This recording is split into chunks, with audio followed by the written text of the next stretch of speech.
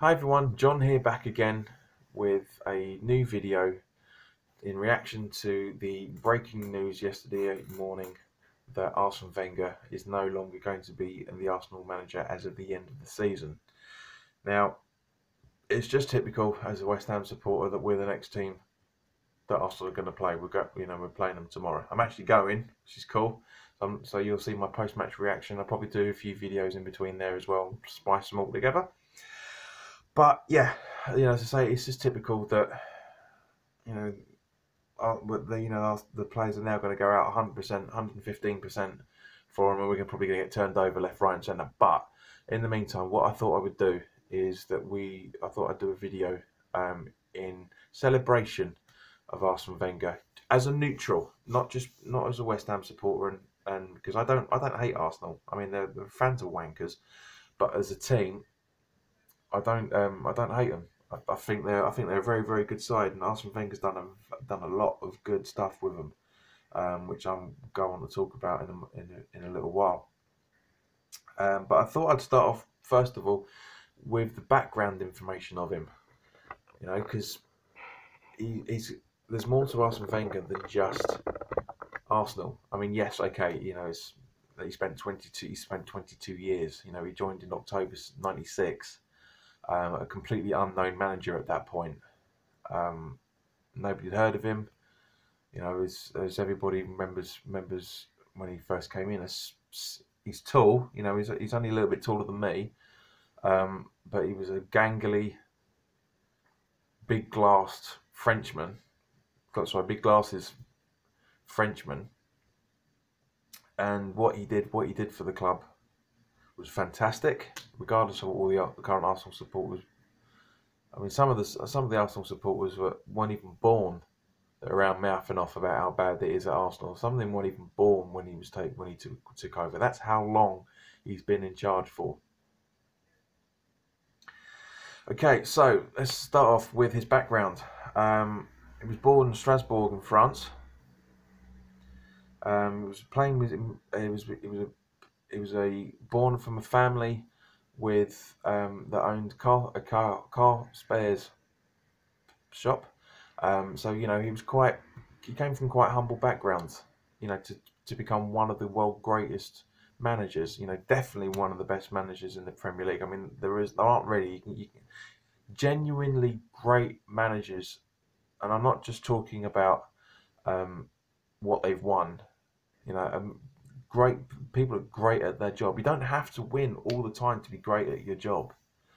When it comes to football, as long as you're playing the football that everybody wants to see, as long as those players are playing the football that everybody wants to see and are putting the heart and desire into it, then that's good. That's exactly what we all want, and that for me that makes you a great manager. And Arsene Wenger is definitely one of those, regardless of all the trophies he's won throughout his entire career before and including Arsenal. He is a great manager, and he will be sorely missed in the Premier League. But anyway, let's go back to, I say, his humble beginnings. He was a midfielder. He broke into Morehouse senior team in 1973. So he would have been 24 at that point, 23, 24. He scored 56 goals and he had 56 appearances and scored 4 goals. So for a 23, 24-year-old having their and he was only there for 2 seasons, so he was 26 25, 26 when he left, to join ASPV Strasbourg. That's not a great turnaround, to be honest. 56 appearances and 4 goals for over a 2-year period. That equates basically to So let's do the math on it. 20.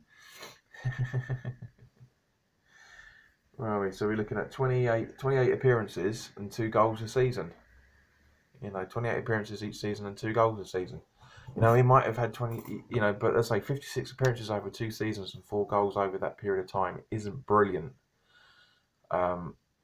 which is why he was only there for 2 seasons. Um,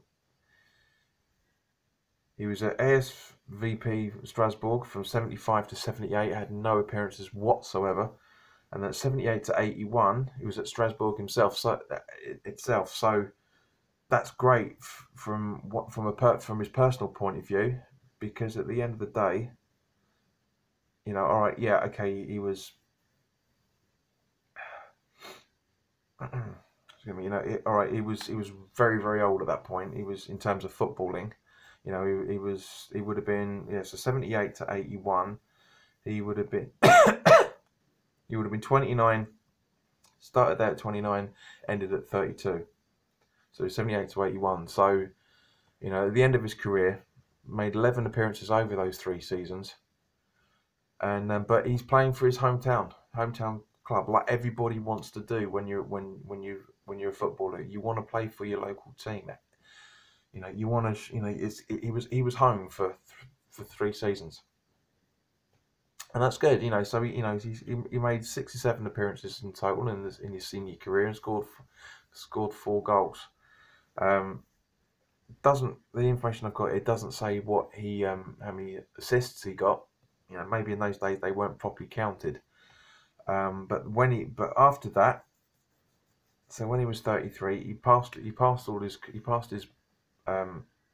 went into doing his badges, as we call it. So in 1984, he was manager of Nancy. He was there for 3 seasons. He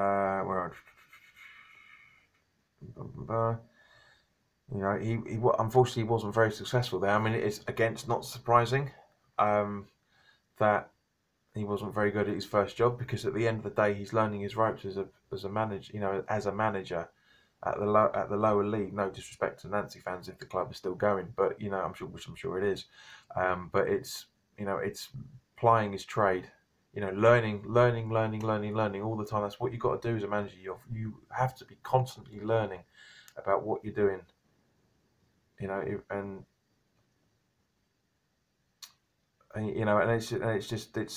it was, it's people think, right, you got to hit the ground running.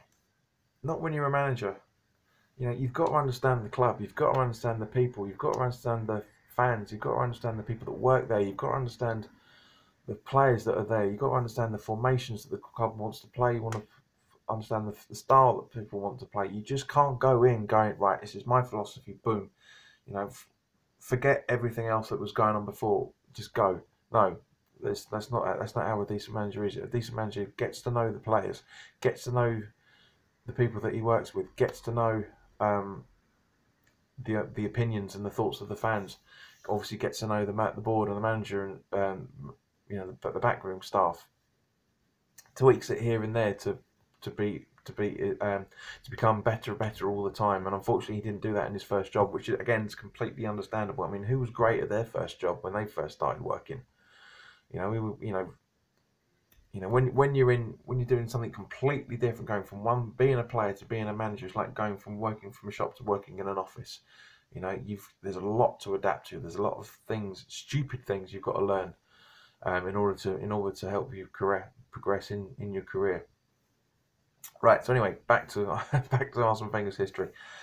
He then became the AS Monaco manager, and the club won the championship title in 1988. So he obviously took what he got from Nancy, applied it to Monaco, and then was brilliant. And was brilliant there. I mean, in 1991. Excuse me. So he was at Monaco from 1987 to 1994. Within that time, in 1991, they won the Coupe de France, which is basically the French version of the Premier League title, if I remember correctly. But unfortunately, he left in 1994 because they weren't able to retain the title. He was in the Japanese J League. He was manager of Nagora Campus 8, where they won the Emperor's Cup and the Japanese Super Cup through the period of 2 seasons, 95 to 96. In 2 seasons, he'd won title trophies in that period of time. That is showing the reason why he went to Arsenal, because he was showing that from the late 80s onwards, he was learning his he was plying his trade. He was learning all the time. He was bringing in better players. He was making sure that the clubs he was working at were successful. And he was winning titles. I mean, at the end of the day, he's winning titles and cups. I mean, at the end of the day, all people seem to worry about, I don't, but I mean, even if I was an Arsenal supporter, my ethos would still be exactly the same. It's not, as I said earlier, it's not about cups. It's about how you play football. That's what wins you the cups. It's not about winning them. You could, if Sam Allardyce went on and won the FA Cup and the League Cup and just by his boring, shitty tactics, everyone will class him as a great manager because he's done exactly that, because he's won titles and trophies. But no, that's bollocks. Who would want to win who would want to be a cup? What club would want to support Allardyce to a FA Cup final? I mean, like for example, okay, technically when Allardyce was in charge of us, he won the Championship League. We won the playoff final. And that's, but that was basically because the club said, right, we want Wembley, and we were odds on from January that season. We were odds on to win it. We're in odds on to get automatic promotion, but all of a sudden we fucked it. Got down into the playoffs and obviously won it that way, and that was a squeaky bum game that against Blackpool. Jesus. Vazte the hero. Carlton Carl played brilliantly in that game as well, but Vazte with that late minute, that last minute winner. Oh. Anyway, if you want to go and see my thoughts on that, go and look at my earlier videos where I talk about my history of West Ham games. So anyway, digressing yet again. So back to Wenger. So in October 1996, he was appointed Arsenal manager. Now, one of the things that I said earlier about what he's brought to the Premier League is he was one of the first managers ever, if not the first manager ever, to bring in basically the sports science and health regime that we now are so accustomed to in the Premier League. He was the first manager to sort out everybody's diet. Because in those days people were still living the good life in certain ways. People were still going out for beers left, right, and centre. Going out as they still do here and there. Eating pies, and before football games and all that sort of stuff. And he changed that completely, absolutely completely. He was basically, he understood what it meant to be a player, and he used that knowledge and experience from previous clubs he played at and managed at to basically change how football works, just completely. He was literally. Sorry, there's a beautiful woman walking past the window. My apologies. As everybody knows from watching this over the last 9 months, I get distracted easily. Yeah. So as I say, he made such leaps and bounds in the nutrition side of things to get people to not be sportsmen anymore, but become the athletes that they pretty much are now, with the exception of a few players. He changed everything.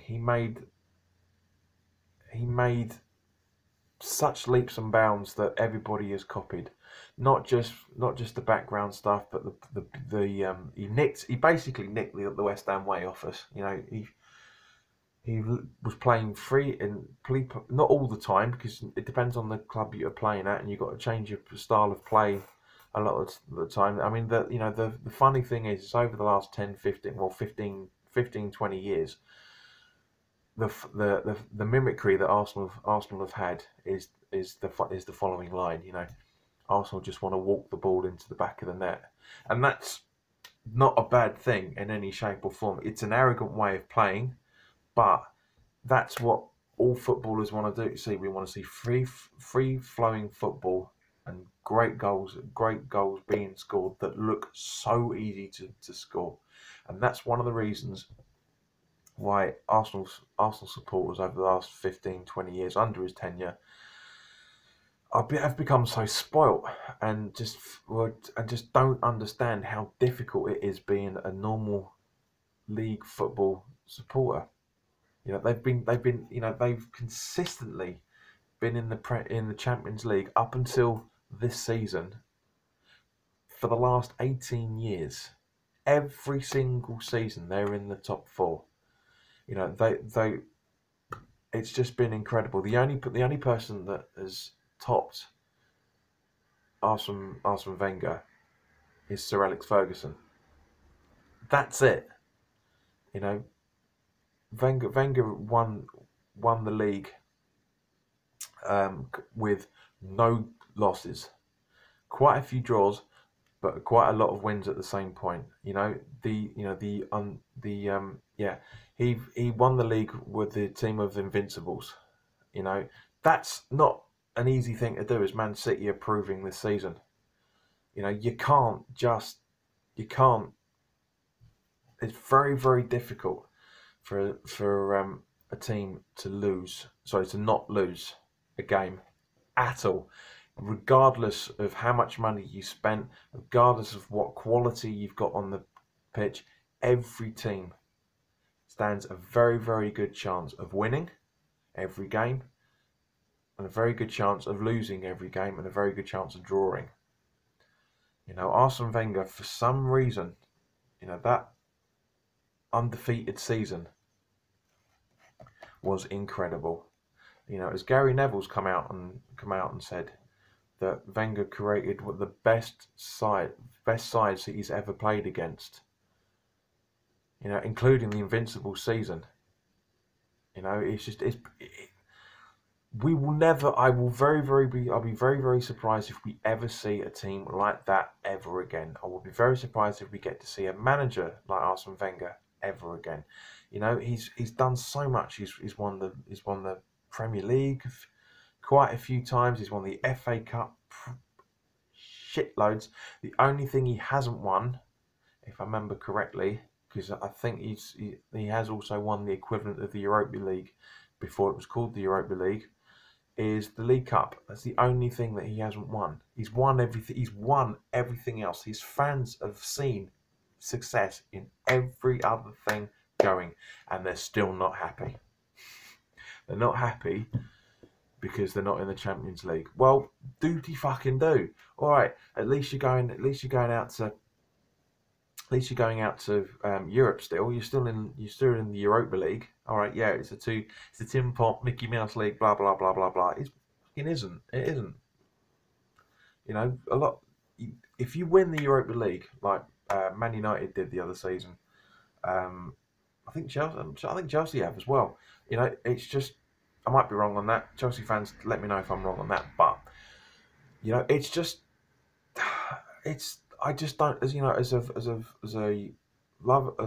fourth generation lover of West Ham, I don't understand how these Arsenal supporters are so up in arms.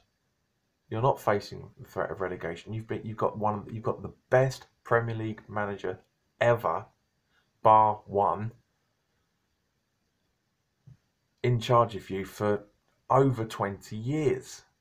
2 decades. He's got these teenagers who are going mouthing off saying, "Oh, Wenger shit football, blah blah blah blah." They weren't even born when they were struggling, when they were just a normal football team.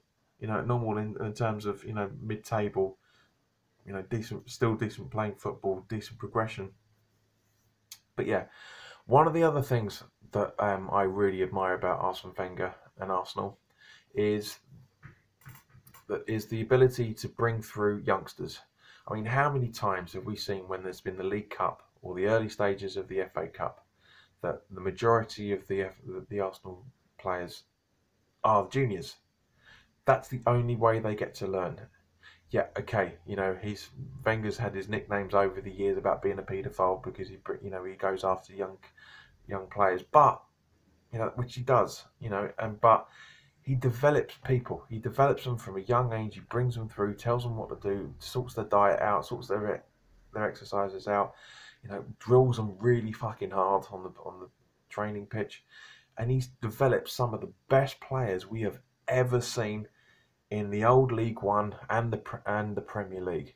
He's developed players like Tony Adams. Unfortunately, he couldn't sort out his alcoholism, but nobody can fix everybody. He's developed, I say, players like Tony Adams. He brought through he identified and brought Dennis Bergkamp. Again, an absolute legend. And I don't use legend very, very often, as you guys will hardly ever hear me on my videos use the word awesome. But I am in awe of Arsene Wenger. He is the manager that everybody in a club like West Ham, that style of manager, is screaming out for. Somebody that will just be so successful, win games comfortably, not the shit squeaky bum 1-0s or the 2-1s or the 3-2s we have to see. Winning games 3 or 4-0, totally dominating possession, totally playing decent free flowing football, and just being a great manager. That's what he is. I love him to bits. I would love. I mean, obviously he's not. When he steps down, he's probably going to either retire or he's going to go abroad. But I would beg on my hands and knees if I could for Arsene Wenger to become West Ham's manager next season. That's the sort of manager we need. He's too old for it now, hence why he's stepping down, and he's probably going to retire or go abroad somewhere, or just. But he's the perfect manager for a team like West Ham, and he was, because Arsenal were a team like West Ham in the late 80s, early 90s. They were still quite successful as a team. But they needed that next level manager that we need to kick them on and to do what they've done. So I say, just in terms of his player development, he's developed. Oh God, if I listed everybody that I can remember, it's just David Seaman, one of the best goalkeepers England and Arsenal have ever seen. Thierry Henry, Theo Walcott. Patrick Vieira. I mean, honestly, the list is almost endless over the last 20 years that we've seen, and how decent they are. It's just, I would love for us to discover the next Thierry Henry. I mean, we came very close to it with Ravel Morrison before his ego got in the way. Jack Wilshere, for example, Aaron Ramsey, just from the current squad alone, Alex Oxlade-Chamberlain, just players that have just rocked football in various different ways, good and bad. It's just we need those sort of players. We need that love. We need that attention and affection that these guys genuinely have for the team and for the manager. You don't see much. You don't see much dissent from the true Arsenal players. Arsenal now, like the rest of us now, unfortunately, are just becoming a team that are attracting journeymen. I mean, Koscielny, what the fuck is wrong with him? Honestly, I couldn't. I used to rate him quite a lot. I think he's shit now, and that's me saying it as a West Ham supporter. I think Koscielny's terrible. But as I say, Arsene Wenger has done fantastically well at Arsenal. We will never get to see his like again. Mourinho is trying it, but he's failing miserably at trying to do that.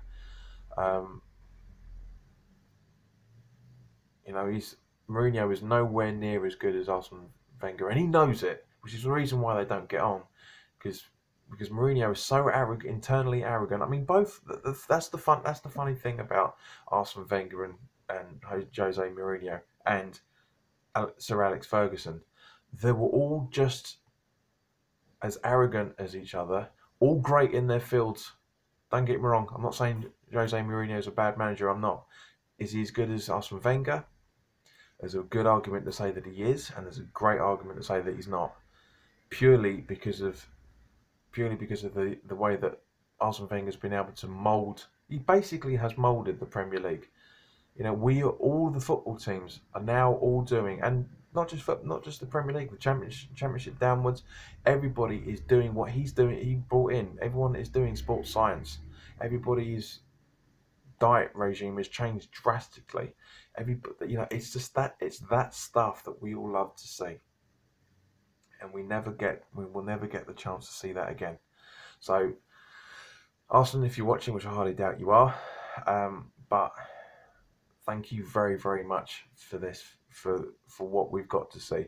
As I say, as a neutral, it's been an absolute pleasure up until the last few seasons to watch Arsenal. It's still been a pleasure to watch Arsenal. It's not been a pleasure to watch Arsenal beat the crap out of us, like it was 4 years ago, 4 or 5 years. No, it'd be more than that now. It'd be 6 years ago,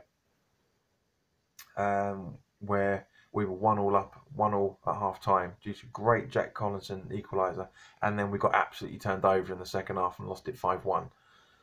You know, it was, or 4-1, it was one of the two. That was painful. But yeah, at the end of the day, Arsene Wenger, thank you very much for all your footballing styles, your different regimes of how you've approached the game, your adaptation to the game, your inspiration to the game. You've been an inspiration to everybody, and any manager that says likewise is a liar, because everybody has tried to mimic Sir Alex Ferguson. Everybody is trying to mimic Arsene Wenger, and everyone is trying to mimic Jose Mourinho's style of football and management. So there's my video, guys. Please let me know how you feel on it. Apologies that I've ranted a few places and digressed quite a few times. But as you know, none of my videos are structured. I mean, this is like the 4th or 5th take, because I just really try to hone it as much as I possibly could. I was going to do more of, I was going to do a bit more preparation for it, but that's because, as I said, I was expecting Wenger to step down a lot later than he actually has announced it. So I was expecting it to come out at the end of the season, so I would have done it then. But yeah, I mean, at the end of the day, there's a very, very good chance that Arsenal are going to win the FA Cup just purely for him. They're going to turn us over tomorrow purely for him. I'm guaranteed they're either going to go out all guns blazing, or they're just going to be absolutely shocking for the rest of the season. It's going to be one or the other. You never get a mediocre performance from Arsenal, regardless of what the supporters say. So thanks, guys. Thanks for watching. I'll be doing my video, as I said at the beginning. I'll be doing my post-match reaction video to Arsenal tomorrow, and also weekly thoughts will be coming up as well. Probably later this afternoon, because I won't have time to do it tomorrow. So thanks for watching. If you're new around here and you like what I'm doing, please hit the subscribe button. If you like the video, please give me a like. So yeah, thanks, guys. Thanks for watching. I'll see you later. Take care.